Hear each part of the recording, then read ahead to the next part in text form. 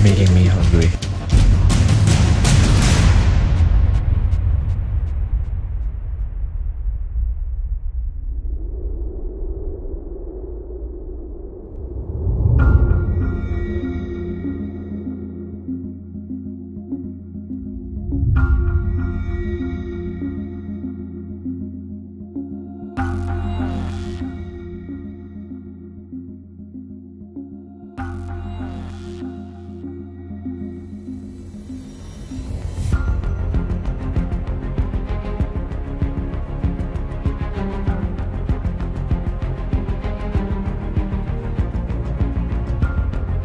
On this series, I'm taking you to the tiger capital of the world. Located in the heart of incredible India, this is Bandhavgarh National Park. It was once a hunting reserve for the royalty who hunted hundreds of tigers from elephant backs. But in 1968, Bandhavgarh was declared a national park, and since then, the tiger population has rebounded. And now, this is truly the land of the tiger.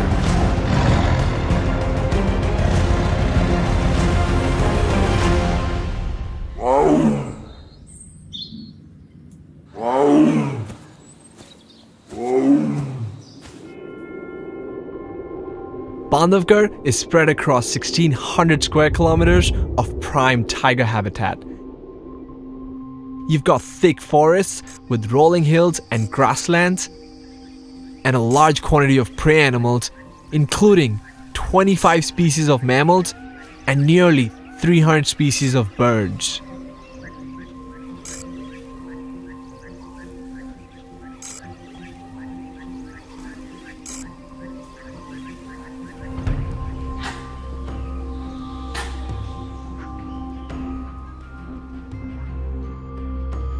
While it's easy to spot the common inhabitants of Bandhavgarh, tigers are incredibly elusive. They have the perfect camouflage which allows them to disappear right in front of your eyes.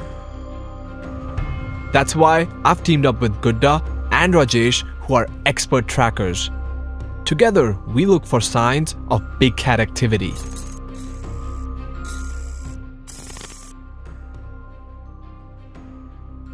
We've just been driving around for a little bit, and finally we've just found some pug marks.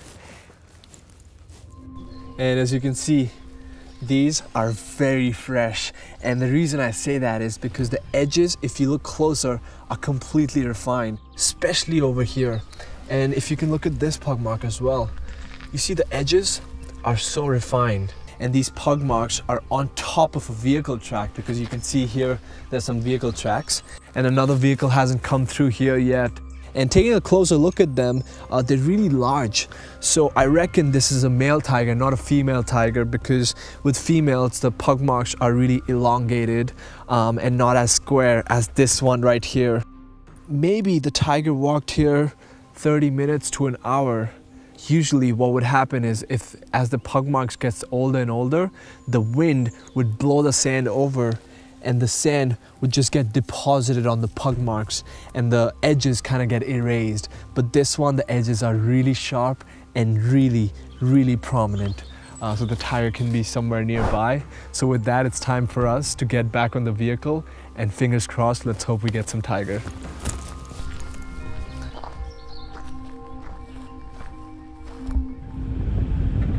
While trying to find tigers, it is very important to read the forest. So we look for alarm calls of animals such as the cheetal deer. Anytime a deer sees a big cat, it alerts other animals in the forest.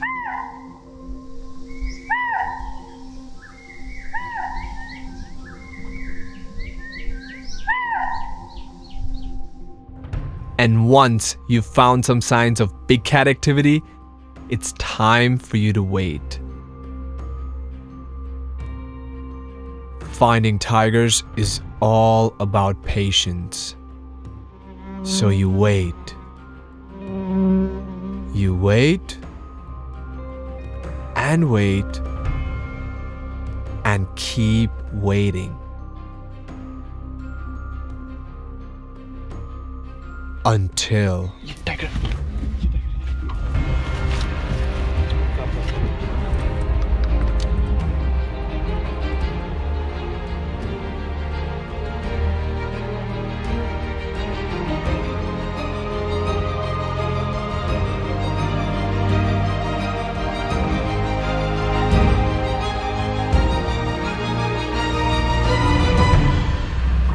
This is absolutely crazy. Look how close we are to this male tiger. He's so close that my long lens cannot even focus. Thank God for smartphones.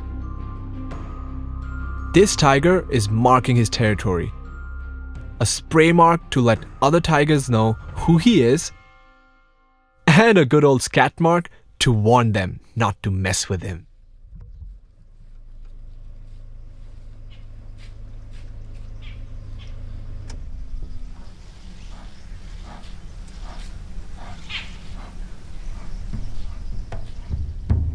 Tigers are highly solitary animals, so in order to ensure that others do not encroach on their home range, they have to cover a large amount of ground every single day and mark it as their own. While territories of a female range between 15 and 40 square kilometers, a male tiger's home range can be over 100 square kilometers.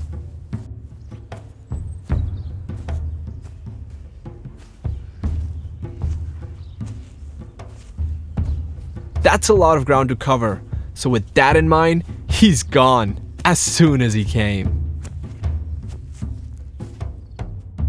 As we head back, something catches our eye. Stay tuned for the next episode to find out exactly what that is.